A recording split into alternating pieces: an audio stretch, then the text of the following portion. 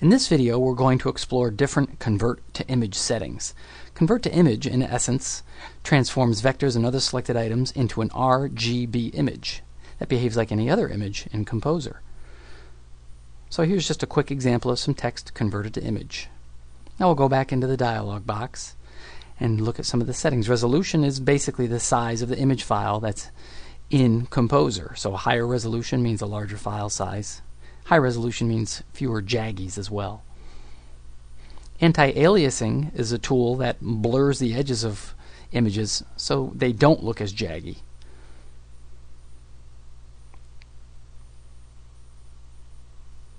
Gaussian blur is the blur effect used to create soft shadows. It blurs from the inside to the out, darker to lighter.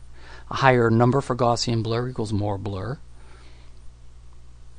And a higher number for Gaussian blur does also create more processing time to create the blur. Margin adds white space around the image. So as you notice, when you do a Gaussian blur, the image gets bigger. So you can use margin to make it so the Gaussian blur is not cut off, such as what you see here.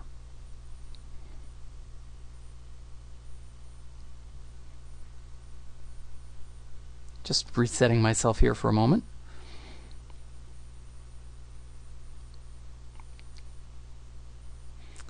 So lower resolution affects Gaussian blur. Lower resolution means you'll get more Gaussian blur, even if you don't change the blur value.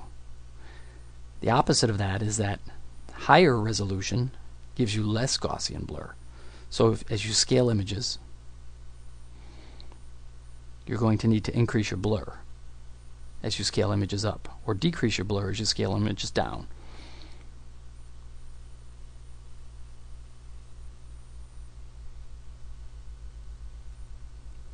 Higher blur value equals more blur and more processing time.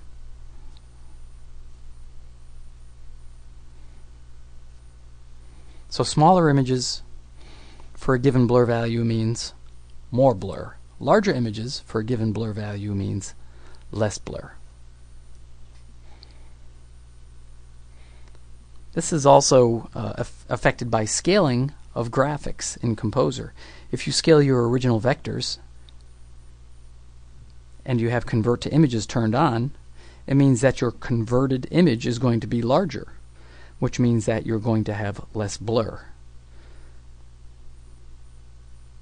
The other thing to be careful of is that as you scale images up, if you make vectors that are 5 feet by 10 feet, your converted image is going to get very large. There is a maximum size of 10,000 pixels for converted images, just as sort of a safety net, but that can still take quite a bit of time for processing.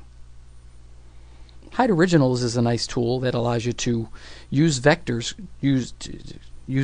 that were used to create the converted image as a clipping path.